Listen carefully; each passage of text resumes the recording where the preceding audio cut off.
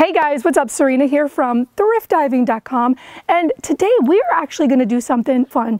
Grab your paint, grab your wood furniture, because we are painting this china cabinet.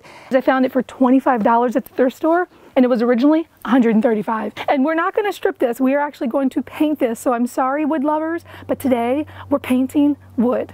So don't freak out. And I'm going to walk you through step by step how to do this. So if you are a beginner and you want to learn how to paint furniture, this is the video that you should watch. And also, today's video is being sponsored by Ariat. Guys, these are like the most comfortable clothing that I've worn in a long time. So today you're going to get to hear about them. They're a new sponsor of Thrift Diving, the official clothing sponsor. So I'll tell you a little bit more about them and why I think you're going to love them too. But anyway, let's clean this thing up and let's get started with painting this. A lot of what I do here at Thrift Diving is physically demanding. I'm lifting things, I'm squatting, I'm moving things, and I need my clothing to be durable, I need it to be flexible, and I need it to cover me up. So back in 1993, Ariat had changed the equestrian game. That's right, this company had been known for riding boots and clothing and gear for people who were riding horses. Well, 40 years after that, they decided people like you, people like me, needed that same durability and flexibility in their clothing. So they introduced a line of clothing called Rebar, and that's right, women, we now have work gear as well.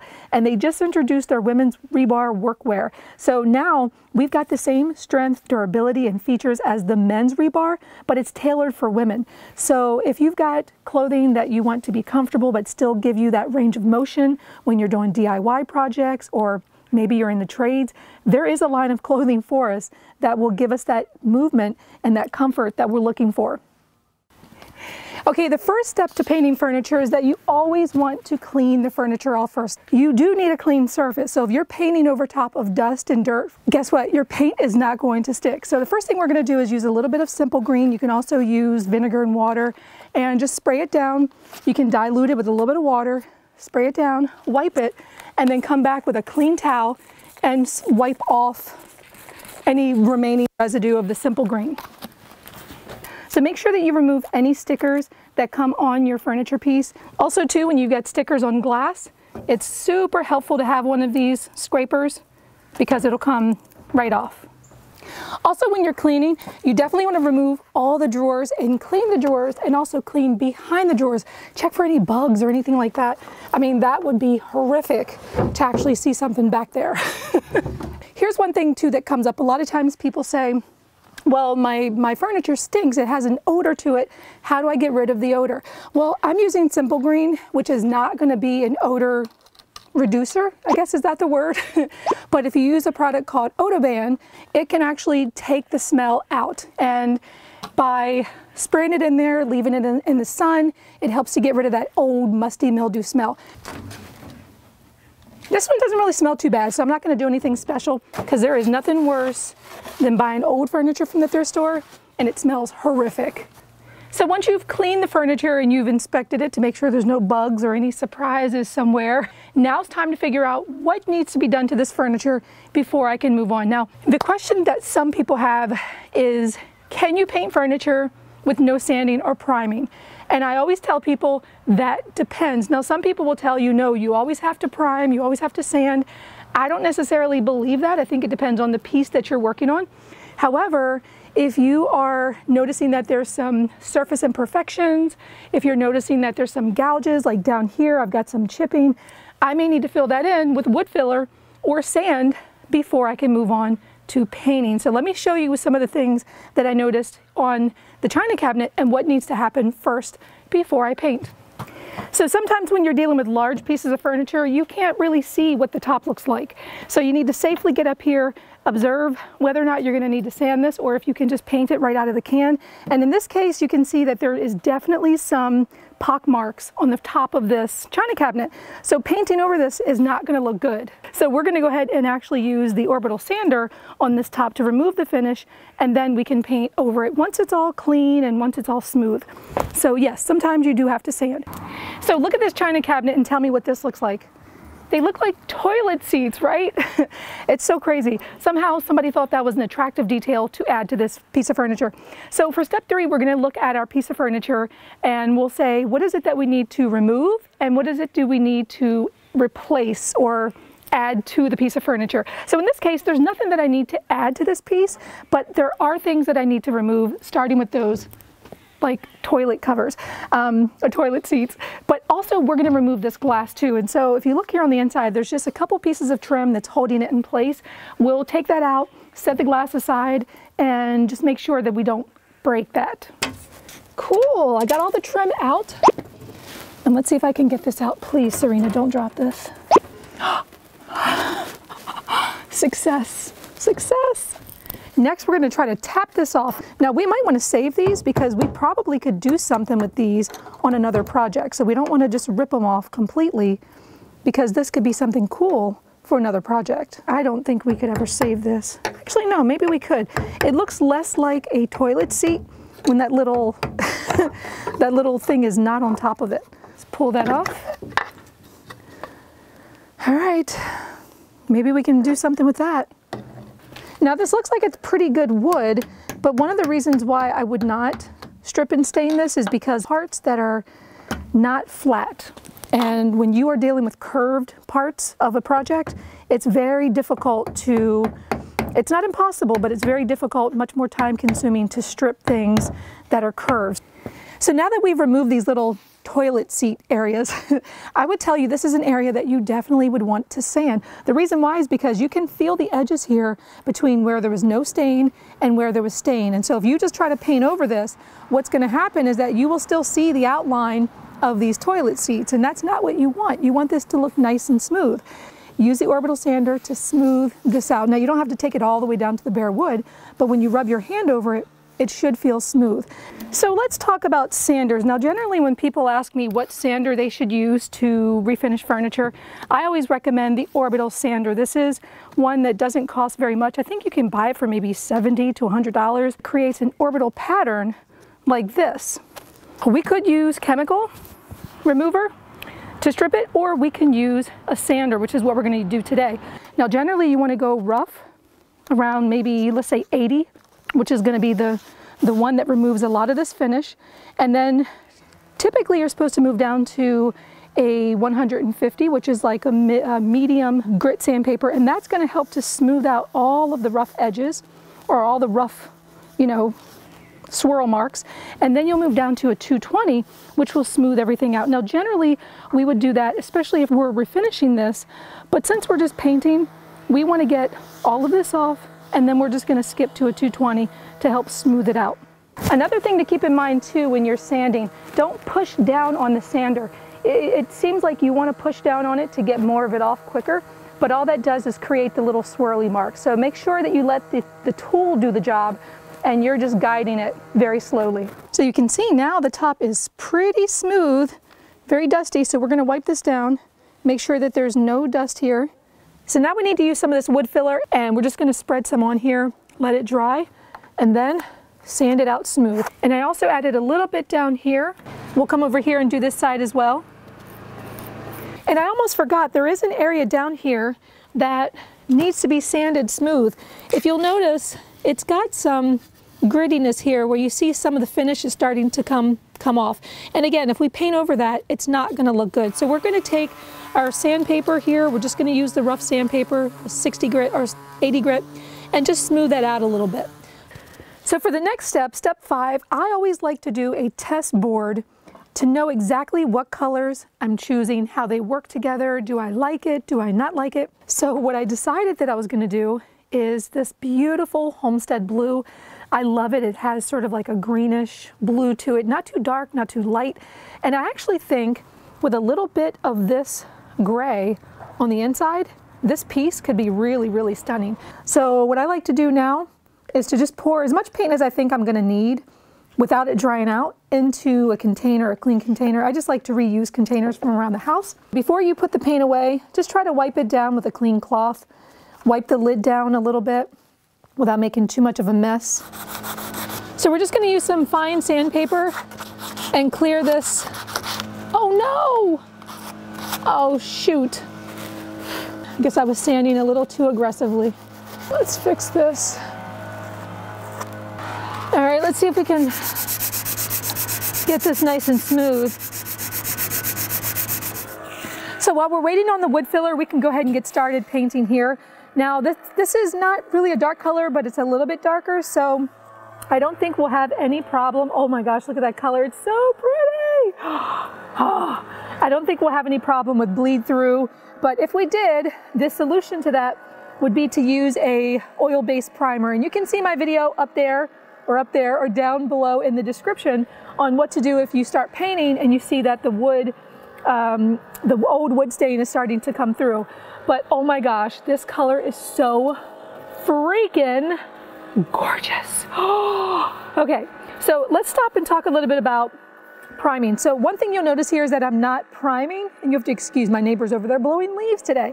One thing you have to understand is that if this piece of furniture is not going to get a lot of heavy use, like you're not doing a tabletop, you're not doing chairs or things where people are going to be sitting and rubbing their arms or putting drinks down, I personally don't think you have to prime. And a lot of people and a lot of companies, a lot of paint companies will tell you, hey, you can just open it right up out of the jar and start painting, which is what I'm doing. Now, some people will say, yes, you definitely should prime and sand and all that, but you don't have to. Again, if you, ooh, man, this color is gorgeous.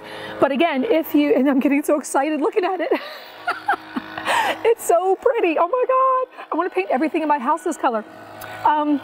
But if your piece is smooth, like this side is smooth, we didn't have any cracks or anything like that in the veneer and the wood, we can just go ahead and start painting on top of it. And to protect it, you'll want to make sure that you're using a top coat or you're using like a clear wax. Now this brand of paint is called Fusion Mineral Paint. They actually make their own top coat. I don't believe that I own that top coat, so I probably won't put any top coat. You don't have to use a top coat because this actually has a sealer inside of it, which means it will seal on its own. But if it's something like a tabletop, something that's going to get a lot of traffic, a lot of use, I would definitely say add one, maybe 2 coats of top coat. Now this paint actually has a little bit more sheen to it than some of the other paints. So chalk paint tends to be very flat. And when you put wax over it, that's when you tend to get the sheen, a little bit of sheen that you're looking for. So this is what we have so far with just one piece, one side done. And this has only been about 10 minutes, so it doesn't take long to paint furniture once you get all the prep done. Now this is where things can get messy when you apply too much paint to your paintbrush and you're going around curves. So just use paint sparingly, take your time, look around each of the edges to make sure that you don't miss anything. Now usually when I'm painting furniture, I'll go in probably to this part, but I won't paint the entire inside, of course. But when the drawer opens, you want to make sure, or when it's closed, you want to make sure that no part of the wood is peeking out. There's no rules to painting furniture when it comes to what to do to the furniture.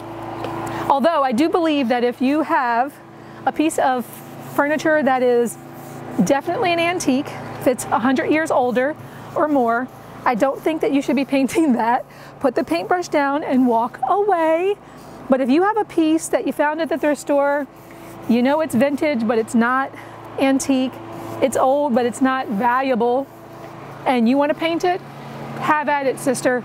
And when you have areas like this that have a lot of detail, put some paint on your paintbrush and smush that paint into those crevices. That's how you're going to get in there. You're not going to have to use a small paintbrush. And in here I can try to smooth out any clumps of paint. So people ask me all the time, do you have to paint the back of furniture? And this is what I tell them. If you are painting it to sell, definitely paint the back. You want this piece to look finished, and when they go to load it up in their car, the last thing you want is for them to turn it around and see this nasty old back. And I think by the time we're done the door, we should be able to go back to the wood filler, sand that down, and finish these areas. And if we get a nice smooth finish, and we do, look at that. All right, so let's see if this is a good coverage. Yep, this looks pretty good. You don't see any of the nail holes. Oh, and did I mention that I love this color?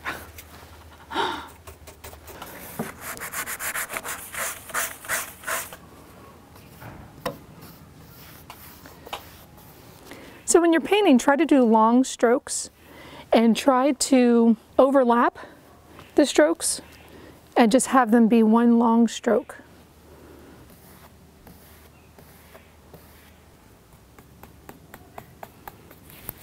So I'm quickly losing sun because there's no more daylight savings time.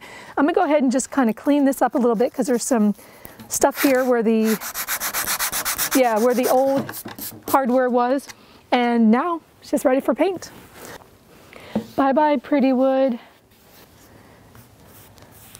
So we're gonna paint this, we're gonna let this dry, and then tomorrow morning, when we've got more sunlight, we're gonna do a coat on the inside. I've already done a little bit of the interior painting here, but you can see the difference between this light gray and this color that we did in the Homestead Blue. This was actually a pretty thick paint. This one seems like it's gonna need a little bit more coats. So while the paint is drying on the inside of the china cabinet, we're gonna go ahead and spray down the 2 shelves that come with the china cabinet. Ooh, this is going on really nice.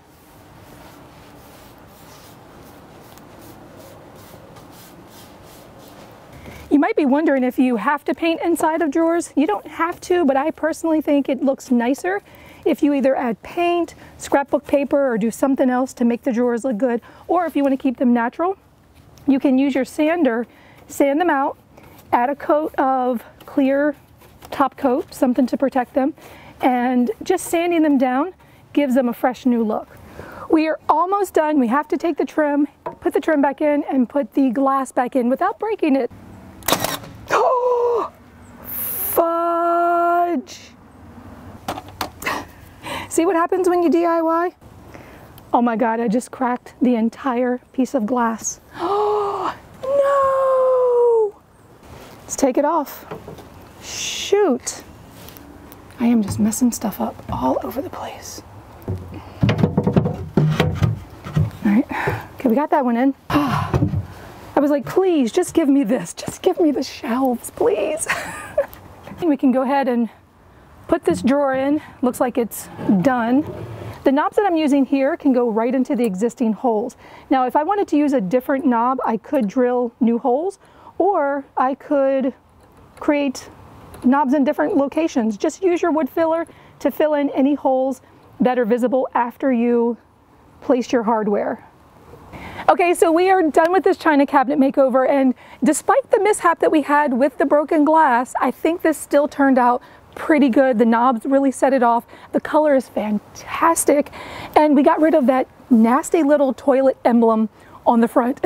And also remember, we sanded the top, and now it looks fresh, it looks clean, and once we get the door fixed, it's gonna be all together. But anyway, this was a fun project. If you enjoyed this, be sure to give it a thumbs up and go back to Ariat.com. Remember, they're my sponsor, and because of them, they are making it possible for me to bring this to you. And also, all the clothing that you see me wear in this video, these are my favorite things. You can find a link down below to purchase them. And also, they're having a huge up to 25% off sale right now. So go back there, click down below to use my link, and buy yourself some of this gear because I really love it. All right, guys, I will see you next video, and be sure to find me at thriftdiving.com, and have a wonderful Thanksgiving.